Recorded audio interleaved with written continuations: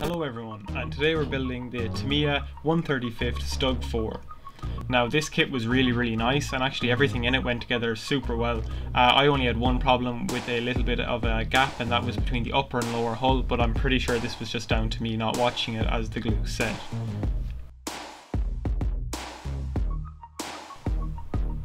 So I did the drive sprockets first, then moved on to the idler sprockets, and then I moved on to the road wheels. These all fit together really well, and I actually decided to pick up a bottle of this Tamiya super thin cement, and this is actually much nicer to use than the Revel stuff I've been using before.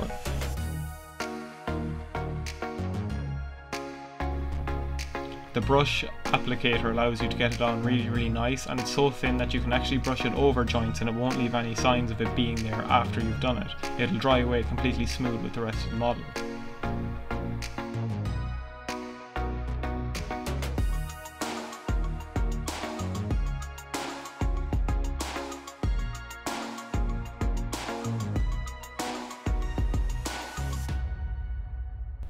Since I had this new glue, for the exhaust I tried a new technique. I applied cement all over the exhaust and then stippled it with the brush, and I used a separate brush as well to get a coarser texture over the exhaust. This will make it look like it's rusted, as usually exhausts will burn off whatever paint is put on them and then they're open to the air to rust.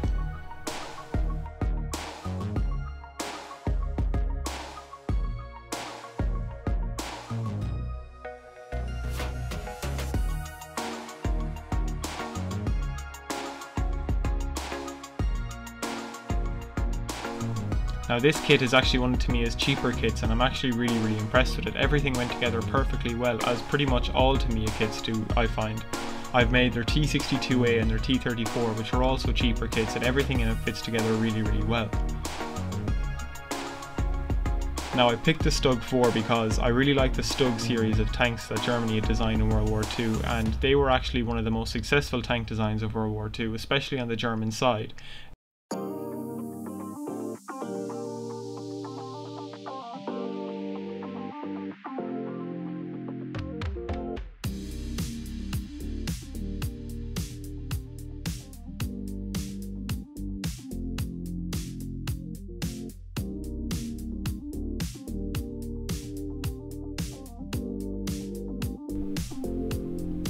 Now I took my time with the barrel, as I always do in all my models, to try and get it look real nice and not have any seam line going down the middle of it. This will definitely take away from the final result.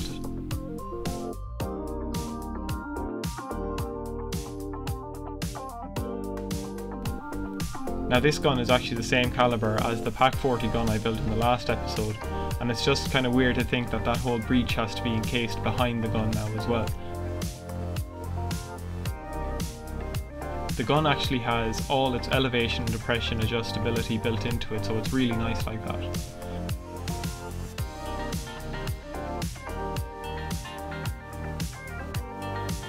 I tried making my own weld textures in this, and it was my first time doing it, so everything was kind of shaky, I guess. Now they do look really out of scale here. I came back with the X-Acto knife and then I took a lot of thickness out of them, so they look a lot more in scale now. You'll see that in the final pictures at the end.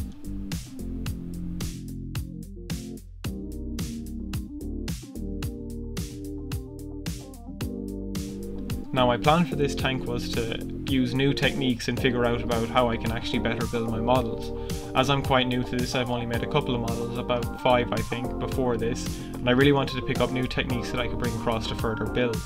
So I decided to go ahead and use that exhaust technique and other different techniques, as you'll see in a minute. And also for painting this, I have a good idea of what I want to do. I want to make this tank look really worn, like it's been through war, and try it out.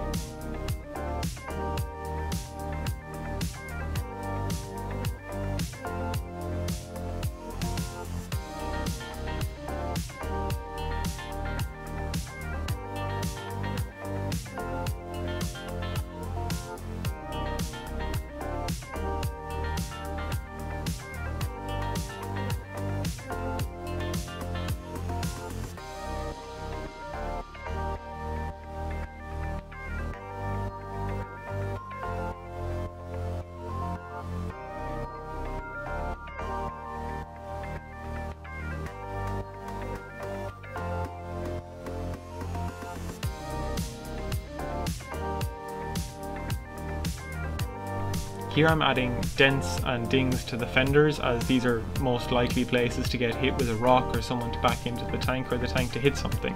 So I decided I'd add them just using the pliers and trying to bend them.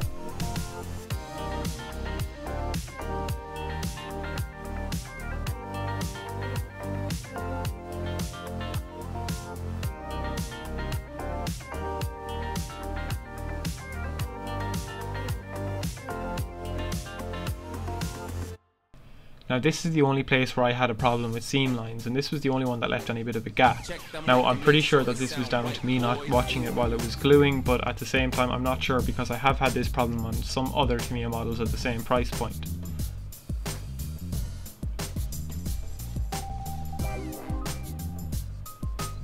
All the running gear is really nice, as it allows you to place them in and you can actually take them off as well, and they have a good friction fit. This means it's really easy to put them on and take them off between painting. Now the tank is really starting to take shape, and I think everything on it looks really nice.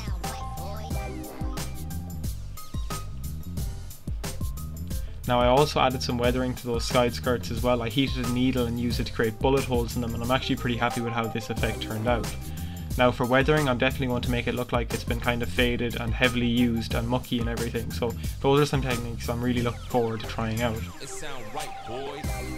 Here I'm actually cutting holes, as these would all be separate parts in real life, but they come molded as one in the kit, and I bend in the corners just to symbolise that it's been kicked in here or something had happened to it. Now if you do want to stick around and see me actually painting this model, make sure to like and subscribe, and the video will be out within the next week. I have some really good ideas on how to paint it. I will do painting next week and then weathering the week after, and I really want to take my time at all three stages and try and create a really nice effect with this tank. I may even go on and put it on a scenic base as well. Anyway guys, if you enjoyed this video, here are some final shots of the model, and I hope to see you next week. Thanks for watching.